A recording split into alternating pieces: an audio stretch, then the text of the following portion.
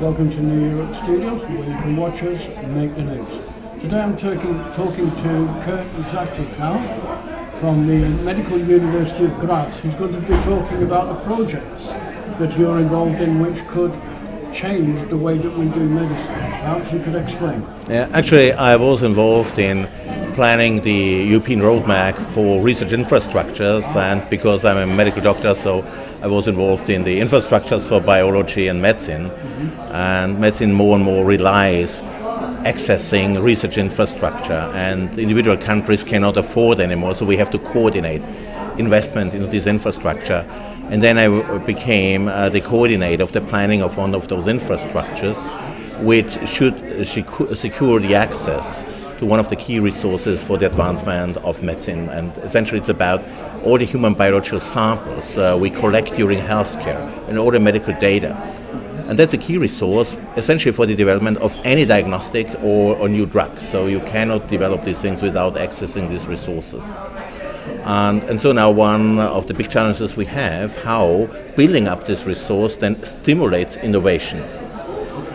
And we are now also exploring how this model we developed for Europe, which just gets started because this infrastructure was implemented as an ERIC this year, whether this model is also relevant for places outside of Europe, and particularly exploring opportunities for Africa. And there a very interesting opportunity is emerging because Africa will meet major health challenges in the future. But they need very specific approaches to tackle these challenges. So at the end, Africa would need a pharma industry that specifically develops drugs designed to cope with these health challenges. Because if I recall correctly, there is a case where a lot of medicine is essentially designed for Caucasians. Yeah.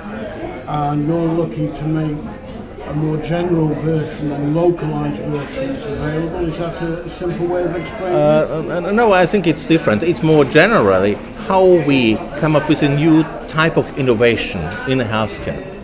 And there we are facing a couple of challenges. First of all is, where does the information come from? What are the new needs for new drugs, better drugs? It comes for understanding human diseases. So that's a key resource to be provided by this infrastructure. But then we are working on concept how this information translates into new products. And here we are exploring new ways of innovation, particularly utilizing all the knowledge that is available in the context of open innovation. And I think this model would particularly suit the situation in Africa. It's not about building huge factories, it's about integrating what is available to deliver new products. So, I mean, would there be a case of, say, this could end up with more local, generic, cheaper medicines for people? I wouldn't say local. At the end, it's global, but you can better exploit local capabilities by integrating. If you are not anymore restricted to a huge single-sided facility or factory, you can much better integrate local capabilities. So research will become much more distributed, more virtual, and it's about integrating these elements into an innovation process. Okay. So you're also talking really about bringing the intellectual capital of Africa into more of a global kind of debate and discussion about medicine and the future. Right. And it's not just about Africa, it's about global, because essentially the health challenges are global ones with different flavors, but it's about really how we can integrate all the knowledge that is emerging from all the investment made into research, that these now can be utilized for driving innovation. And the big challenge here is also how we can make bridges between silos we have currently in the research landscape. And it's not just about biology, it's medicine, how we can link up with ICT and those other fields, social sciences, humanities, even astronomy is an issue. We were just discovering very common challenges astronomy or space science is facing, for instance, in developing very long-term goals like a 100-year Starship program. Yes. Because they have to tackle the issue to build a fully autonomous healthcare system.